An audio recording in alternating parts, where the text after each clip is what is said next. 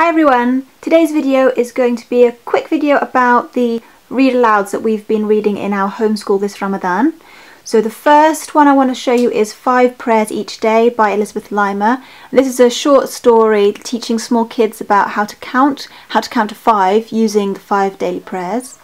And then we've got Angels and Rainbows, again by Elizabeth Limer and Brooke Allam.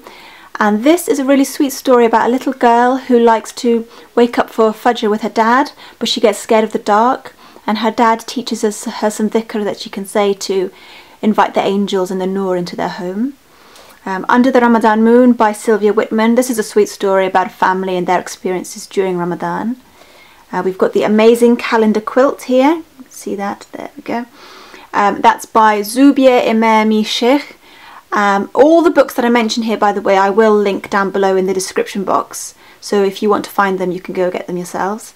So yeah, this is about the Islamic calendar months. It's a really nice way of teaching your kids. It's got a little rhyming story inside and a poster. I think it's out of print at the moment, but you might be able to find it secondhand somewhere. This is Ramadan Moon by Naima B. Roberts. This is probably the most famous, the most well-known of all the books. The illustrations inside are beautiful, and it's again about a family's experience during Ramadan. Night of the Moon. Here we go, Night of the Moon by Henna Khan. This again is beautifully illustrated about a little girl and what she feels during Ramadan, and again referring back to the moon the whole way through. It's very similar to this one by Naima B. Roberts, but just, you know, it's got its own flavour. Sweet Dates to Eat, a Ramadan and Eid story by Johnny Zucker and Jan Barger.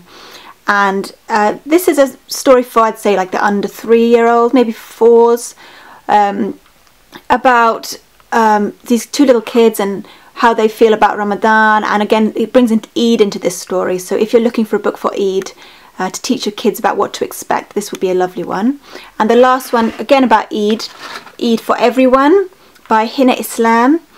And this is a story about various kids from lots of different backgrounds and how they get ready for Eid. And also it teaches them that Eid is not just about receiving presents, it's about giving, particularly giving to the poor. So that's a lovely story for Eid. So that is just some of the books that we have been using this Ramadan. I hope you enjoyed this video. Please like and subscribe, and thank you so much for watching. Bye.